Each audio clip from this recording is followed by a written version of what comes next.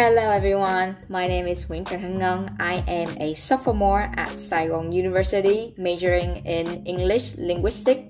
This video is about my first field trip exploring the southwest of Vietnam. The trip lasted for 5 days and we got to travel to many cities: Châu Đốc, Hà Tiên, Kiên Giang, and Cần Thơ. I hope that you enjoy watching my vlog, and please don't forget to comment down below because that would mean a lot to me. And thank you. Bye for now. Just for now though. It is currently 3:30 in the morning. I didn't have a lot of sleep because my head was full of thoughts about the upcoming trip. So yeah, I will be going to school in about like 30 minutes. So I'm really excited now. Let's go, shall we? On our first day of the trip, we visited Bà Chúa Xứ Temple as our first tourist attraction. Bà Chúa Xứ Temple, or in English, the Holy Mother of the Ram Temple, is located at the foot of Sam Mountain, Châu Đốc City, An Giang Province. Looking from the outside, Bà Chúa Xứ Temple is the same as a blooming lotus with 3 roof floors stacked over each other. The campus of Bà Chúa Xứ Temple is quite large, enough for millions of tourists coming to visit it every year.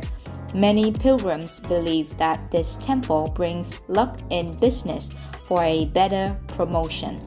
The Holy Mother's discarded garments are cut into little bits and contained in a small red envelope. These are considered lucky charms to keep the possessor in good health and drive away evil spirits. However, it is only effective if you handle it with care. For our next destination, we went to see Trà Sư Forest, which was just about 10 kilometers away from the Cambodia border. Trà Sư Forest is an ecosystem of catchbud trees and home to a large variety of birds and other species of flora. There are a lot of activities to do and many aesthetic places for picture-taking lovers. You can hire a small wooden rowing boat, which is enough space for 4 people, and take a stroll in the lily pads around the Trà Sư Bird Sanctuary with a variety of birds like cormorants, watercocks, and many more. The rowers are all very friendly and knowledgeable about this area as they have been working here for many years, so don't be shy to ask any questions relating to the forest. You can also witness and walk on Vietnam's longest bamboo bridge, added recently by Châu Đốc Tourism Authority. The record was set on January 15, 2020. Don't forget to try some local specialties in small huts at the center of the forest. And do try the top-notch coconut milk tea, because it was really good in my opinion. This place is a real hidden gem in Vietnam. After having rested at a hotel in Hà Tiên City, we began our next trip to Phú Quốc by high-speed boat. A special thanks to Giao Huệ for braiding my hair because it was such a windy day. That was also my first time on a boat and I wasn't feeling that great on it, to be honest. Mostly because the amount of coffee I accidentally drank was too much while having breakfast that day. But I didn't puke, so lucky me. Our first tourist attraction in Phú Quốc was Khai Hoang Traditional Fish Sauce Barrel House. In Vietnam, fish sauce is called nước mắm. Khai Hoang fish sauce has been around for more than 40 years and the recipe is passed through 3 generations. Their fish sauce is made by combining anchovies and sea salt. Then it is fermented through various stages for 12 to 15 months in these wooden barrels. Finally, it is drained and packaged for people usage. There is a shop at the end of the facility where you can buy Khai Hoang fish sauce for a pretty reasonable price. They also have a taste test store in there to help you choose the perfect kind of Khai Hoang fish sauce depending on your taste preferences. Moving on to my most anticipated place on this trip, it is Grand World, the sleepless city in Phú Quốc. The quintessence of Vietnam in this area should be on your list of must-see activities. It is known as the most modern relay performance in Vietnam, and it is a recreation of Vietnam in the past with unique culture and bold national identity. This is one of many mini shows in a day that I was lucky to stumble upon.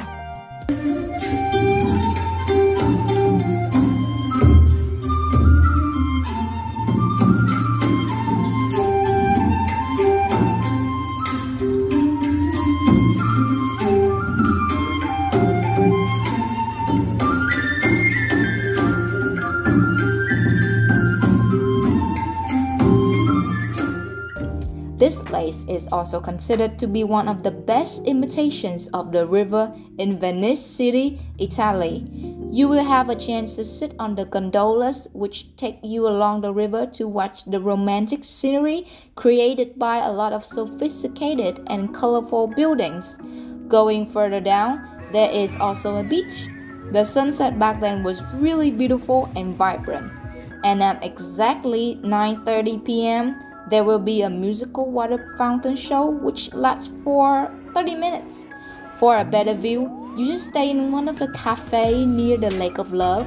Don't make the same mistake as me because this is my point of view on the bridge. Not that great quality.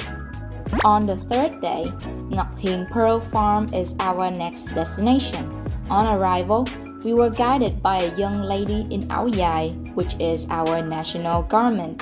She told us about the history of pearl fishing on Phú Quốc and how pearls were produced. There will be an opportunity to get a free pearl, so you should listen carefully. Then we were taken to a very impressive showroom of every type of pearl jewelry imaginable, all of which are gorgeous and have intricate designs. We were then moved to Thanh Long Rose Myrtle Garden. Rose myrtle is a plant grown for its abundant flowers and sweet edible fruit. The fruit can be made into many healthy products.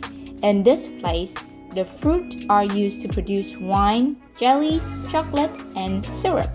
You can also taste the wine and syrup at this stall. We were still in college, so they gave us a lighter wine. Next was Đảo Ngọc Honey, where we got to learn about different types of bees and ways to identify them. I was also given a chance to hold a honeycomb. You can also buy natural honey products, but I recommend you try the honey drizzled ice cream and honey coffee. We had to wait for a really long time to be able to enjoy it on our bus, but it was worth the wait.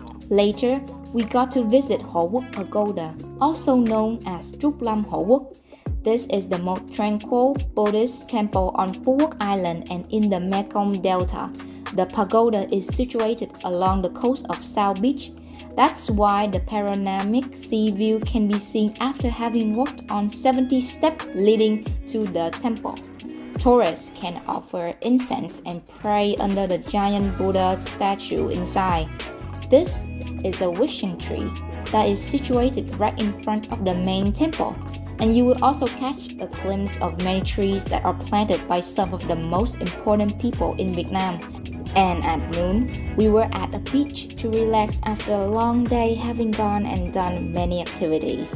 It was sunny but windy at the same time, so it wasn't that hot.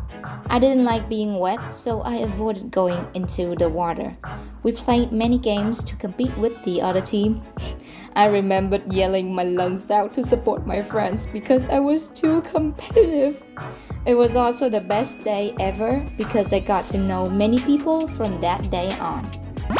Goodbye Phú Quốc, and now we were heading to Cần Thơ. After having arrived at Ninh Kiều Riverside Hotel at noon, we had some time to relax and then prepared for the gala dinner right next to where we were staying. We played some small games and then it was time for the main event of the day. 2 special performances from each bus. Every act was unique and special in their own way. It was also a day I will never forget because great memories were made there. We are now almost at the end of the trip.